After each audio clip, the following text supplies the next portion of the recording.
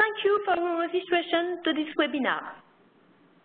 Webinar, e-health, technologies in medical devices, identification of the keys, development milestone, and regulatory constraints.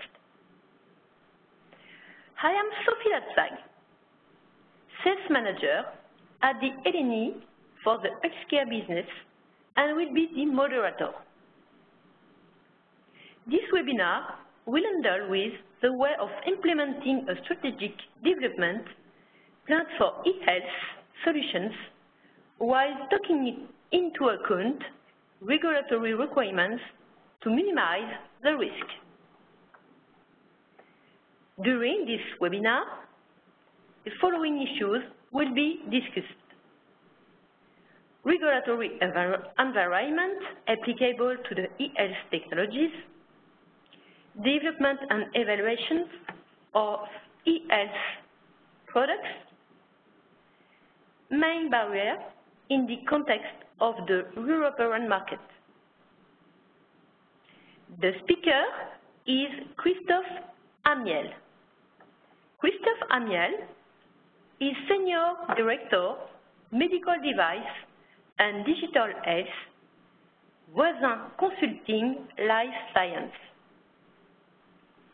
But before I introduce Mr. Amiel and I give him the floor, I would like to briefly remind you of the activities of the LNE. And as many of you are now in the medical field, I will also briefly focus on LNE GMED activities.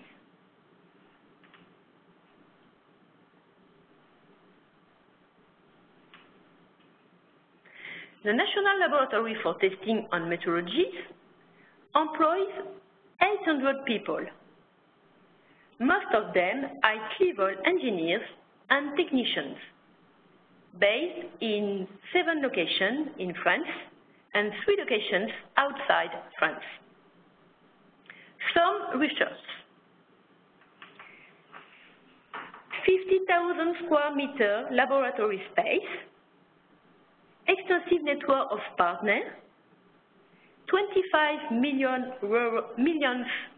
euro investment over the last 5 years, and 20% of budget allocated to research and development.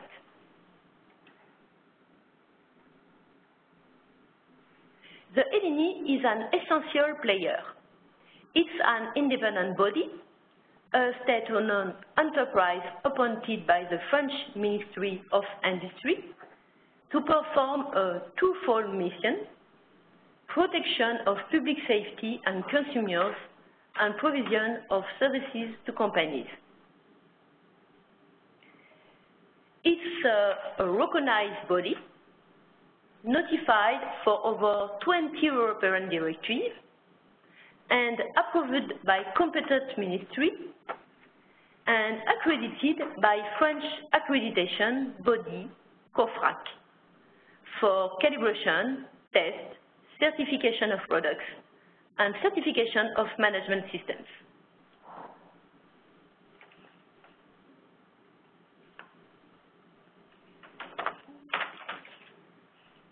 The LNE brings of all its expertise on technical solutions to companies, public sector and communities answering performance, competitiveness, and above all,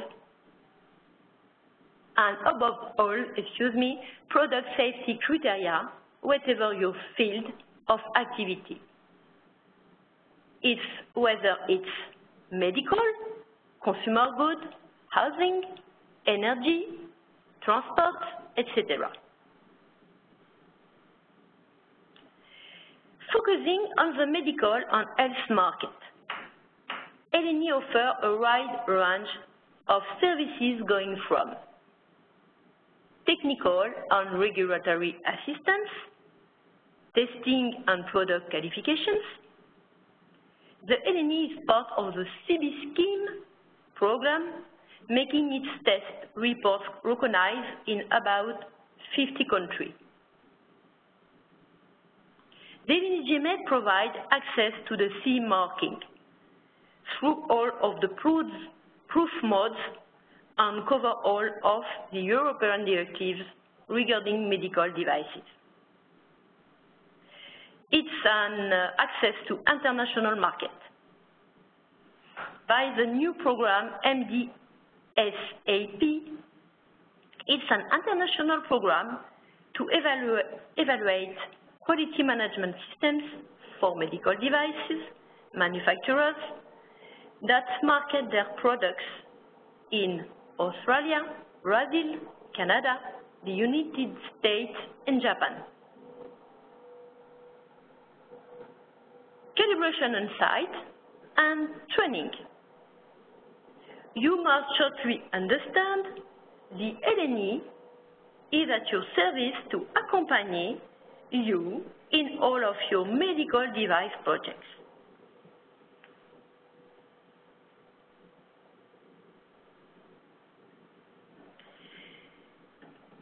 Mr. Christophe Amiel, our Senior Director, Medical Device and Digital Health with Voisin Consulting Life Science, VCLS, under the elaboration and the implementation of regulatory strategies for medical devices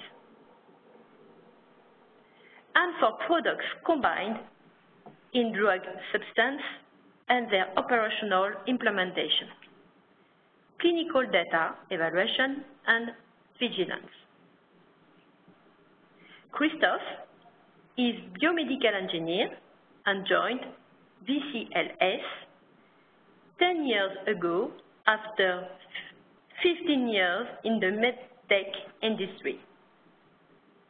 In particular in technical, clinical and regulatory functions with leading international companies in the field of the complex and innovative medical devices.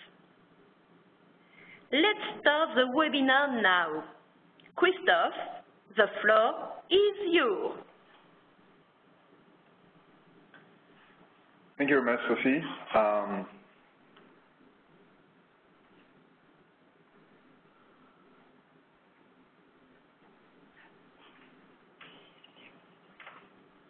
Thank you very much, Sophie, and thanks to the GMAT for the opportunity given to Voisin Consulting Life Sciences to conduct this webinar together with you. Hi to everybody, and thank you for joining us today for this presentation related to the very disruptive and actually exciting topic of the development and registration under medical device status of e-health technologies in Europe. As actually Sophie indicated, Voisin Consulting Life Sciences actually accompanies for nearly 20 years pharma, biotech, and obviously medtech companies in the development, internationally speaking, of the e-health and overall medtech technologies abroad. And our primary mission is actually to build regulatory but also market access, innovative and global regulatory strategies based on interactions with regulatory authorities and payers as well. Our company represents, as of today, 120 consultants localized in different international offices across Europe, the USA, and Asia. Talking about MedTech, our group of consultants actually have developed over the years a very robust expertise, in particular in the field of medical device software and overall e-health, which is obviously the topic of today's webinar.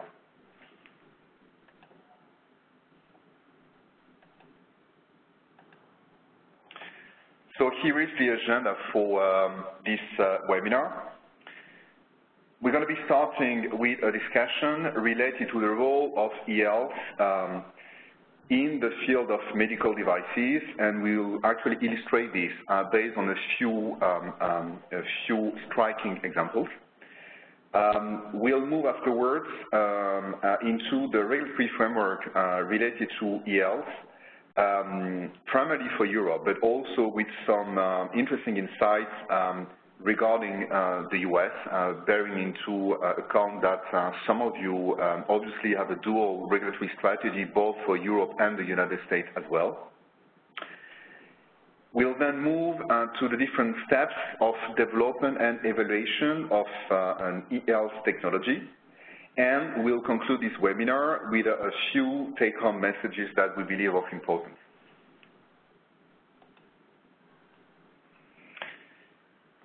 So to the best of our knowledge, there is no so-called universal definition for what is ELs, and here is the one that we're proposing to you today. So we can define ELs as a decentralization of healthcare and empowerment of patients and also healthcare providers through the use of wireless mobile devices and the internet. There are actually numerous types of ELs technologies currently on the market, and among them you get health and wellness apps, personal monitoring devices, remote diagnostic tools, and integrated care platforms. So what can be said is the fact that these ELs platforms are actually composed of a very large variety of different technological elements, some of them being a simple app that could be downloaded from an app store and afterwards run on a basic smartphone, but others are a lot more sophisticated and actually combine a complete chain of softwares with multiple medical devices that will be connected to it, which will range from actually basic apparatus, like a body weight device, for example, up to an drug administration system for insulin, for example.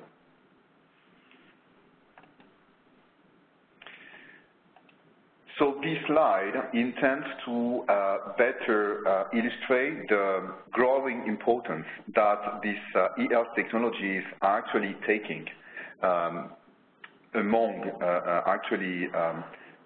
the medtech arena. And actually, it's trying to illustrate different usage you can make of it as a patient and as a healthcare professional.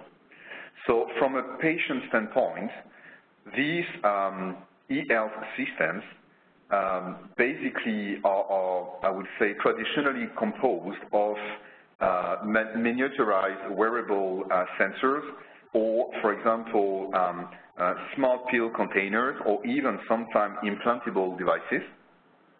And these equipment typically communicate with apps that will be carrying a number of interesting functionalities for patients, encompassing the management of alarms, the monitoring of their medical data, and, for example, some coaching information regarding their pathology.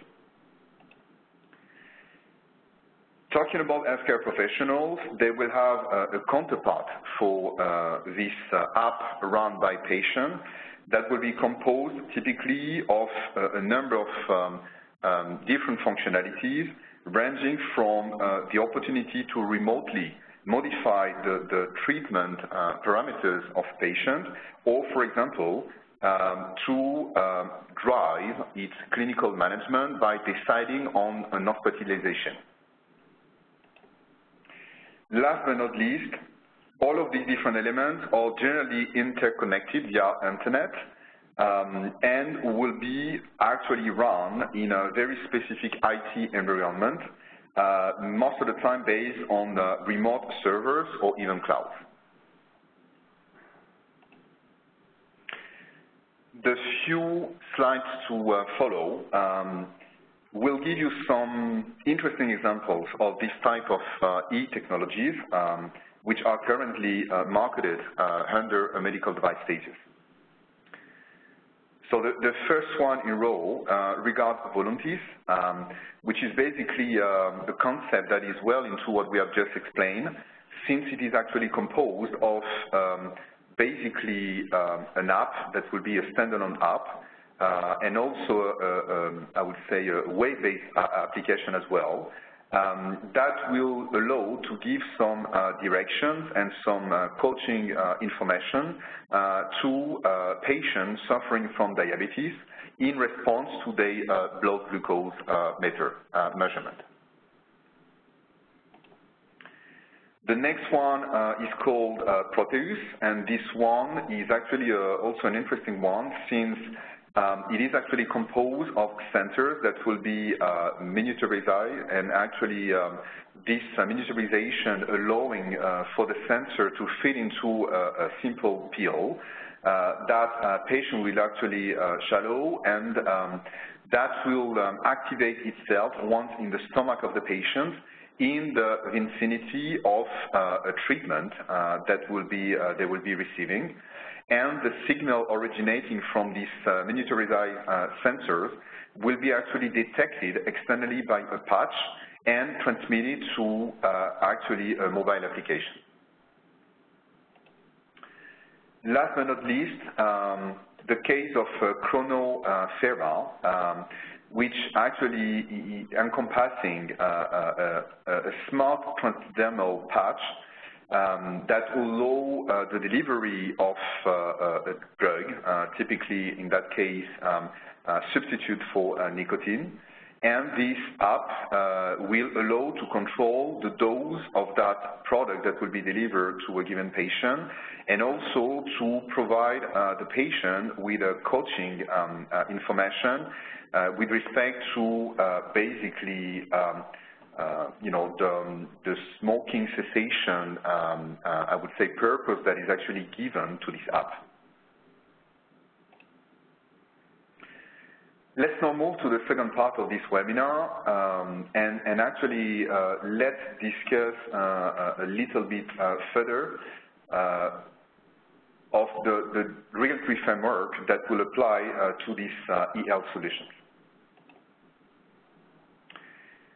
The first comment we'd like to make here is that from the moment your e-health technology is given a medical purpose, basically this product will have to obey to rigorous regulatory constraints. And the difficulty that most of the developers are currently facing is the fact that there is a perceived lack of harmonization internationally when it comes to the regulation that will apply to e-health solutions, which will find actually some solution in Europe through the implementation of the newly adopted medical device regulation, but which needs some discussion for the US, where developers will be confronted for example, with different regulatory statuses that do not exist in Europe. For example, the status of a medical device data system, or MDDS, is something very specific to the US market that does not exist from an EU perspective, and that might be confusing for companies. And the other specificity, I would say, is what the FDA calls enforcement discretion, where your e-health technology might be regarded as a medical device by the FDA, however, not being proactively regulated as such by the agency.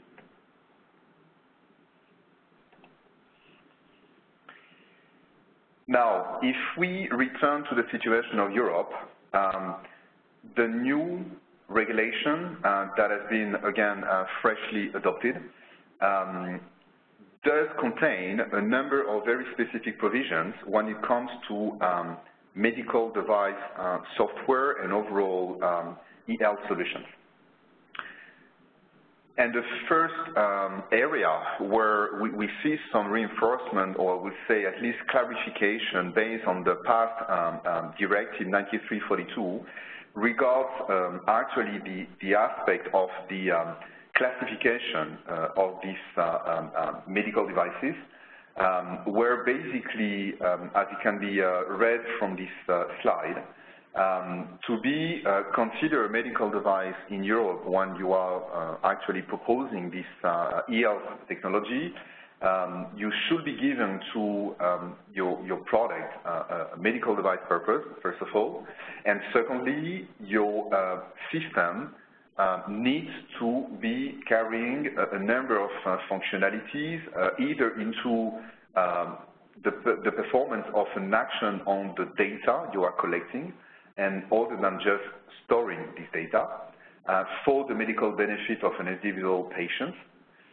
Secondly, typically these systems will be able to generate, manage personalized alerts based on monitor patient vital parameters to drive clinical management. And typically this app or this e-health platform will be generating some sort of risk scoring as a result of that. And the last functionality that is very typical is the use of an algorithm to support, facilitate medical decision by the healthcare professional. And one example of that will be decision for hospitalization. So when we're talking about some evolution through the new medical device regulation that will likely impact your e-health platform. The first area is the one of the classification of the product as a medical device, since the new regulation is actually providing a number of, I would say, clarification and reinforcement in that domain as well, and is clearly indicating to the developers that basically the classification that the e-health product should be running under should be actually driven by a risk management approach and be taking in that respect into consideration the primary mode of action that is claimed for this e-health solution and, of course, the clinical indication as well. So what can be seen from this definition is that if you are, for example, confronted with an e-health solution that aims to make the healthcare professional taking decisions with respect to a diagnosis or even having a direct therapeutic purpose, this type of technology will be regarded as a class 2A. However, if that e-health solution concerns a very severe pathology that may result in the death of the patient, for example, it can be class 3. And as an intermediary situation, if this e-health system is actually potentially by its, I would say, gaps and improper performance, creating a risk of a serious deterioration of the state of health of the patient, could be classified as a class 2B. The other thing that is also clarified here with that definition is the very typical situation of an app or an e-health system that will intend to monitor physiological process. Traditionally, this app will be regarded as a class 2A. However, if the type of vital parameters which are measured and the clinical indication overall for the use of that app may result in an immediate danger to the patient, you can then have as a consequence of that an up classification as a class 2B. All other software, as indicated in that slide, will be regarded as a class 1.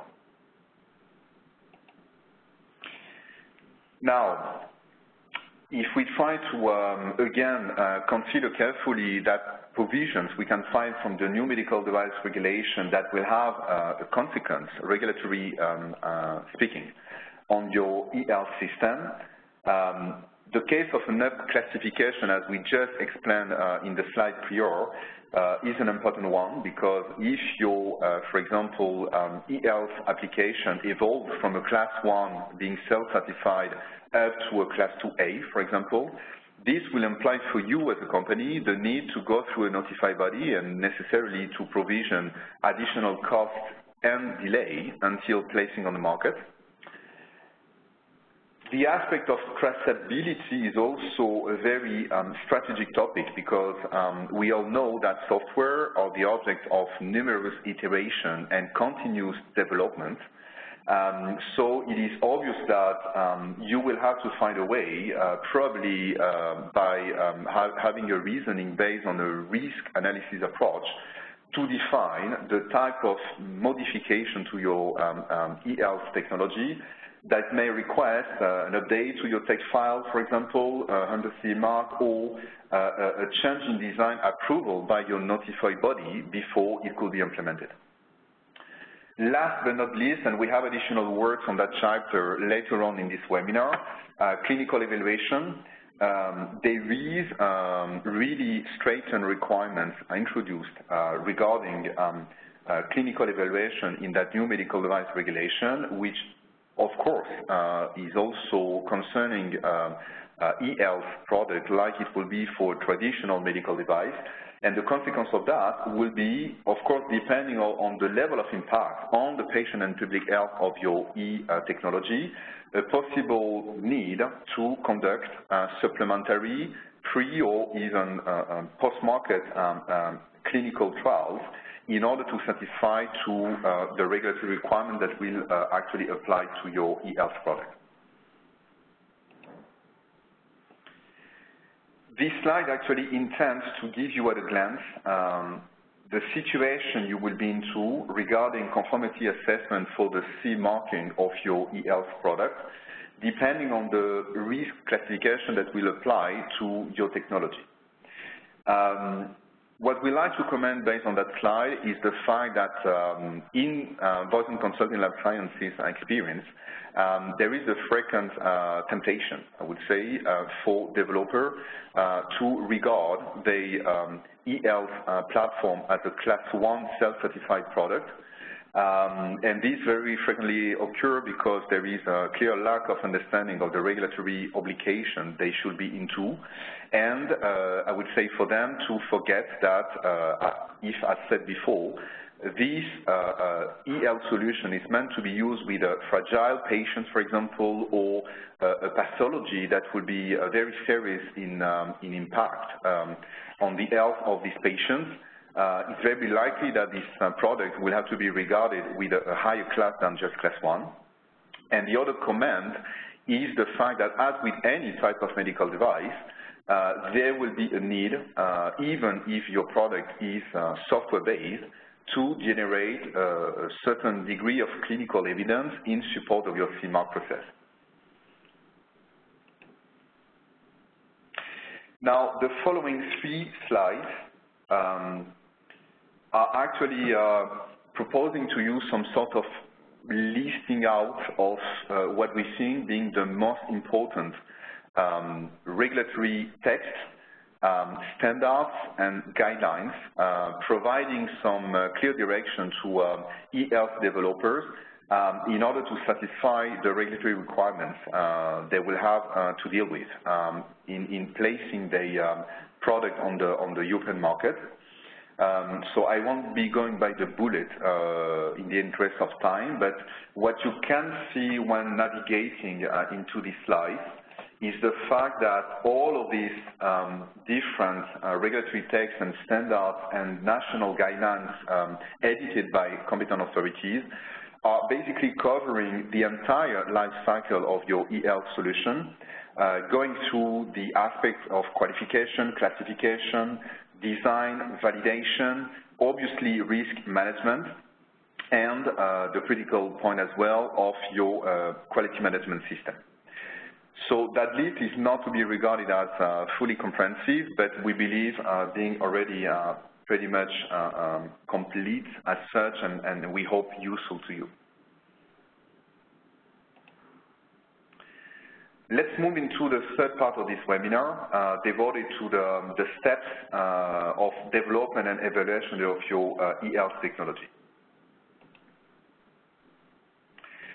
So we like to kick off that section by asking ourselves what are the key challenges that are encountered typically in the context of an e-health development. So from the regulator perspective, they are confronted with actually products which are regarded as having a very rapid development because, again, of the software, I would say, type, without having a concomitant establishment of an adapted and even harmonized regulation. Now, from a companies or developer perspective, what could be said is that they have the challenge to develop, I would say, more importantly, a reliable e-health technology in order to, in addition to the robustness of the measurement they will be doing, avoid serious health consequences for patients and minimize the risks in actually introducing this e-health technology on the market.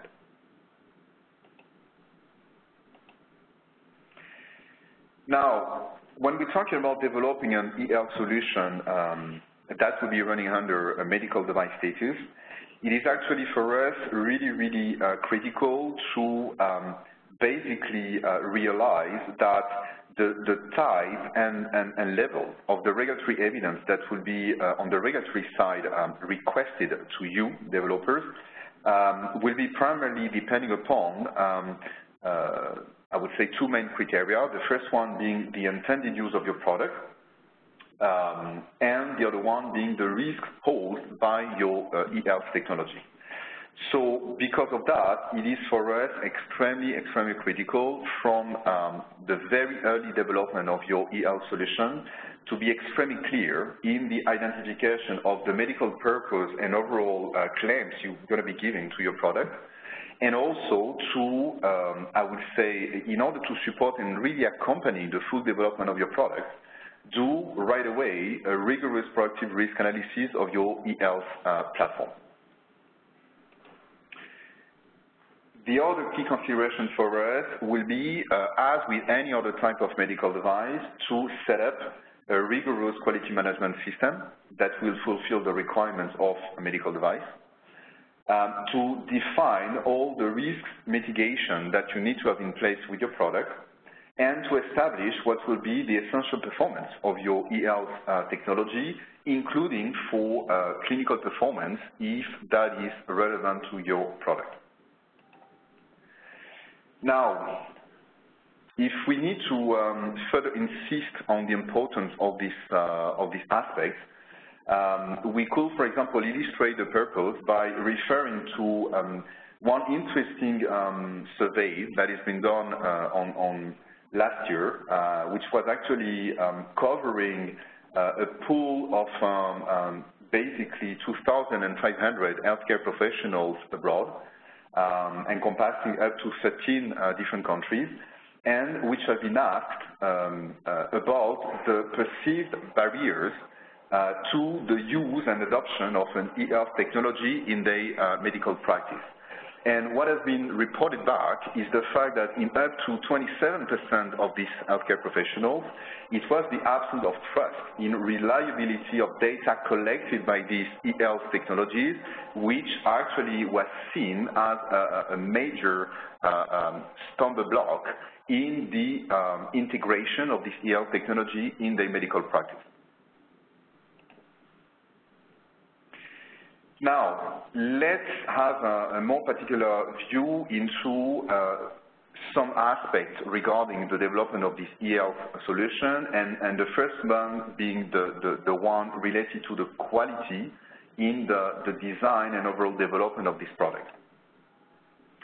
So what we like to stress is that you will have the need for, as we said before, the setup of a rigorous set of quality procedures that will be generating evidence towards an adequate validation and reliability, and obviously, given the fact we're talking about the software, overall usability of your product.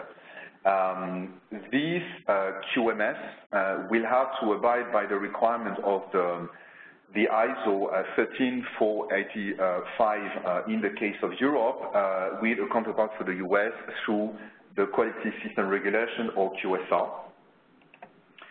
And the key stages that will have to be covered by this QMS in terms of development and evaluation of your e-health solution will clearly have to obviously cover the aspect of design controls, because since we're talking about, again, a software-based solution, there is obviously continuous improvement and changes to your e-health platform that you need take into account in terms of maintaining overall quality of this EL technology during the entire life cycle of your EL solution.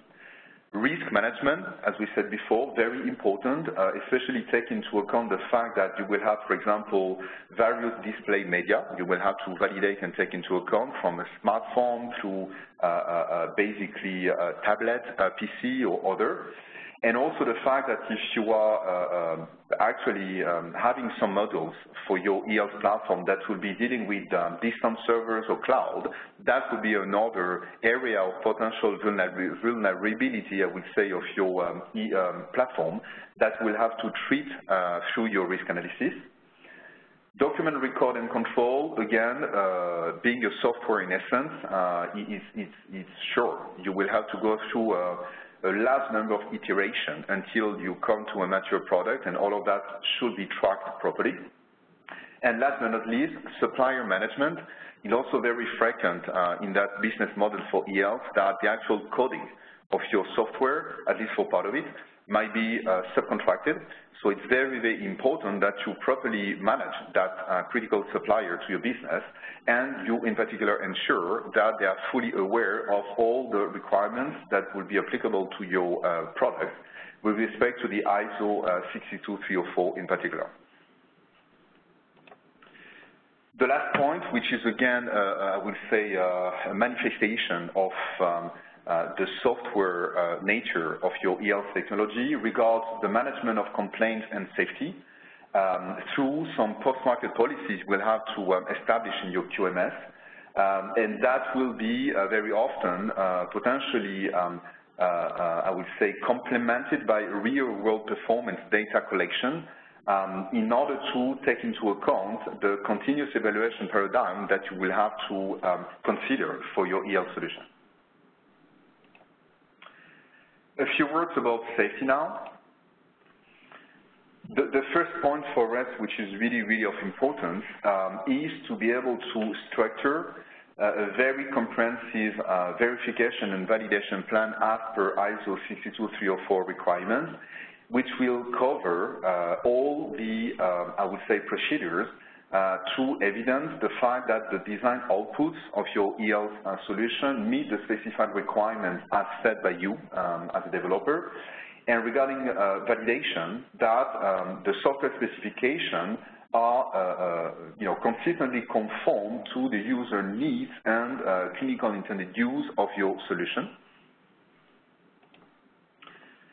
The chapter of cybersecurity is another important one to us because, remember, this EL platform being very, very often connected to a vast number of medical devices and also going through a cloud or a distant server and internet, the vulnerability of this system to some, I would say, IT cracking and cyber attack is obvious.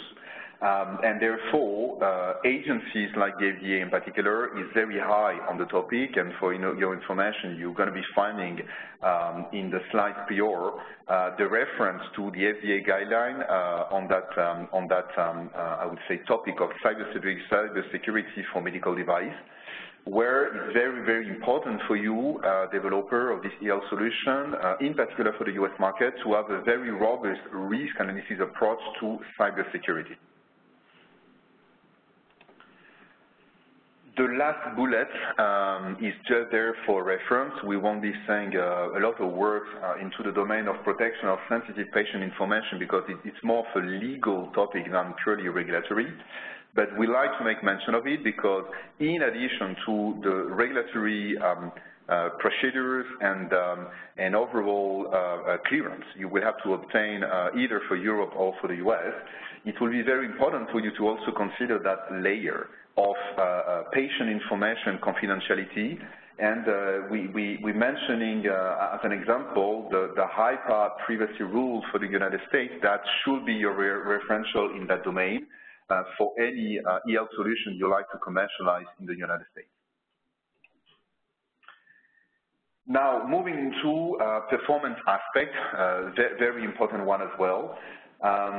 So again, as a reminder, when we talk about clinical performance and clinical evaluation, this is actually needed for all medical device which encompass medical app, and the level of evidence that will be requested by the regulator will depend on the risks in using your e-health technology, considering primarily two areas.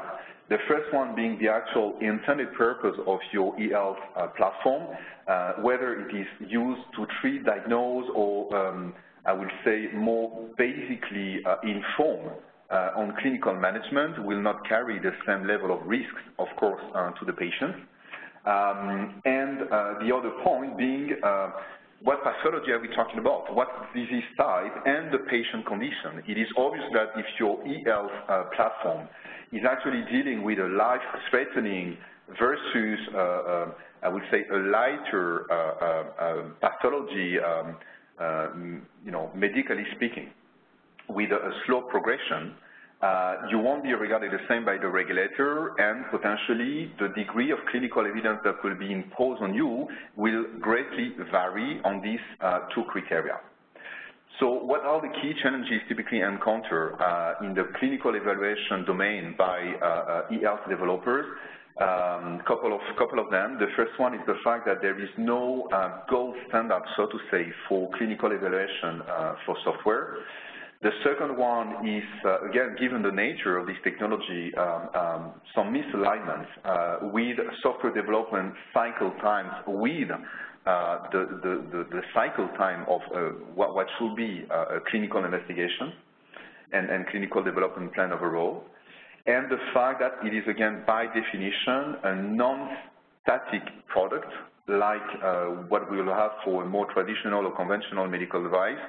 And this, obviously, is another difficulty to be overcome for finding a way to clinically evaluate and validate these e-health platforms. So a few workarounds, again, from a return of experience. The first one is the fact that your pre-market clinical evidence can be very often complemented by post-market data, and in particular in the domain of real-world clinical evidence.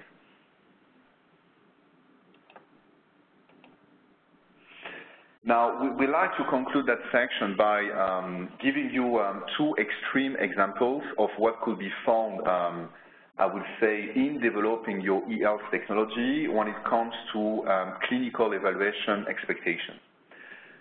Case study number one will concern the situation of an online app technology that will have as a main purpose to calculate a clinical score. I mean, we could take an example of the Glasgow score, for example, in order to better evaluate, whether a patient is actually, in a deep sedation and conscious or not, given the surgical procedure or whatever medical procedure he has to go through. In that situation, since we're talking about an app or an e-health platform that will be calculating a clinical score that is very commonly used by healthcare professionals in their practice, this type of e-health solution is likely to be primarily the object of a so-called analytical validation, which primarily will be there as a way to demonstrate that this software and overall e-health technology is able to accurately and reliably generate the intended output from the input data received in terms of reproducibility, repeatability, etc. It's actually important to note that this type of requirement is anyway already part of the requirements coming from the ISO 62304, and therefore should be already part of the overall qualification you've made of your e-health solution if you properly abide by all the proper provision of that standard. The second situation, which is a lot more extreme, is the one of a medical app that will be assessing the risk of a life-threatening disease. We could take an example in dermatology with, for example, an app that will be calculating a score with respect to melanoma. that may develop in a given patient. This type of e-health solution is very likely, on the contrary to the first one, to be the object of both a scientific validation and also a clinical study to establish the clinical performance and demonstrate them through this clinical trial, with the idea to establish how well the output of this app accurately correlate to the intended clinical healthcare situation of this patient in the dermatological domain, for this particular example, and to show evidence of the ability of this e-health solution to yield a clinically meaningful output in that case with respect to a diagnosis purpose. So we're going to be wrapping up now and finishing with a few take-home messages. So the first one we like to emphasize is the fact that an e-health product is not, definitely not, a standard IT technology that could be used with a medical purpose, but on the contrary to that, is to be regarded as any other medical device from the point of view of the medical qualification, and it means that you need to be very clear on your e-health product functionalities, targeted clinical indication, and safety performance claims. And the other aspect being the product development and evaluation that needs to really abide by the principle of the ISO 62304 and cover the entire product life cycle in terms of design, V&V, and all critical aspects. Last but not least, there are really a trend for more stringent regulatory landscape ahead, both for Europe with the implementation of the medical device regulation, as we said before, in particular in the domain of the clinical evidence, and for the USA, where, as said before, there is a trend for an enlargement of the FDA radar when it comes to e-health technology that would be more and more being an object of a proactive regulatory review by the US agency before being placed on the US market.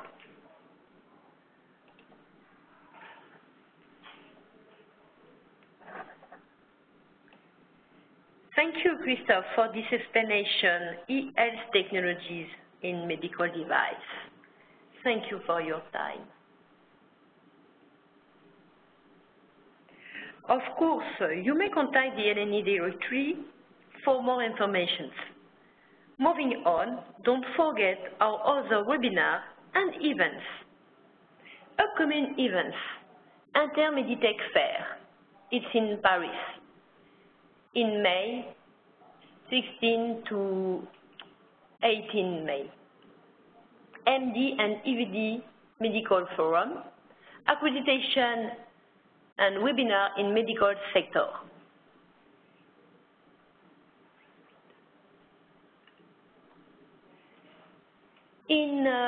And training courses, 10 English training courses for medical device manufacturers, the essential normative and regulatory aspect of the security of information systems in medical sector, and medical device software life cycle processes, European regulation on medical devices.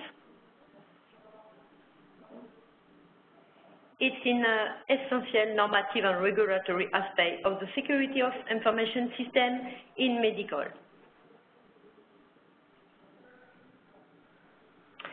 This webinar is now coming to end. Thank you very much for attending. And Christophe, thank you very much for your input. It's now time to end this webinar. We hope it met your expectations and that we will see you again in our other events or at your location. Feel free to contact us on the details displayed on this slide. Thank you again and have a nice day and see you soon. Thank you very much. Bye.